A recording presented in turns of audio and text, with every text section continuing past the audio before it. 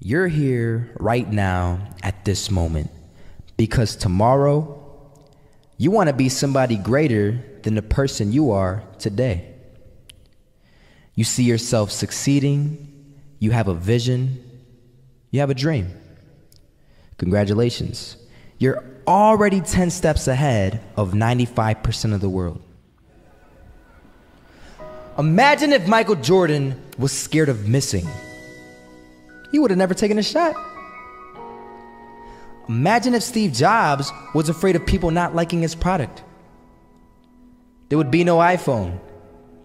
So ask yourself this: do you want to be a person who fears failure, or do you want to be a person who loves success? Which one? Because you're going to have to pick today.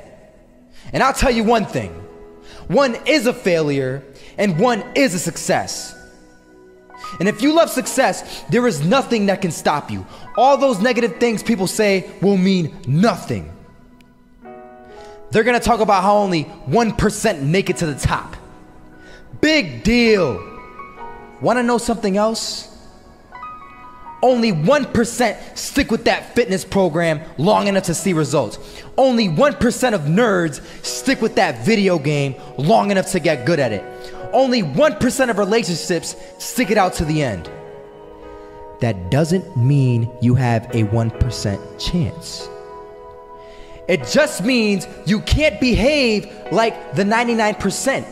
You'll have to do something better than giving up a month from now. Those are just numbers. You want to talk about numbers? Take a look around you and take a good look around you. Are you like 99% of the people around you? If you are, then you're in the wrong video, my friend.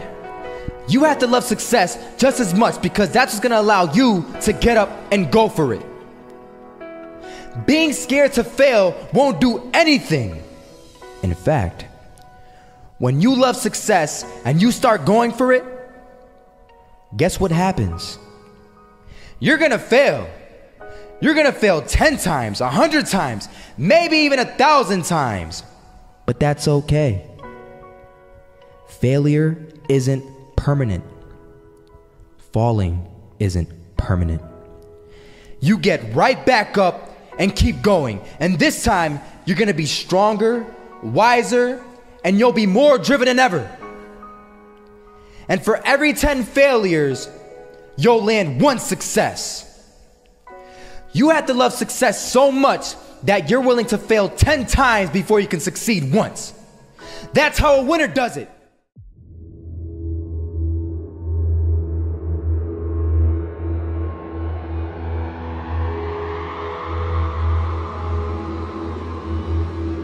First half, I'm not gonna lie. They had us. We weren't defeated, but they had us. But it took guts, it took an attitude. That's all it takes.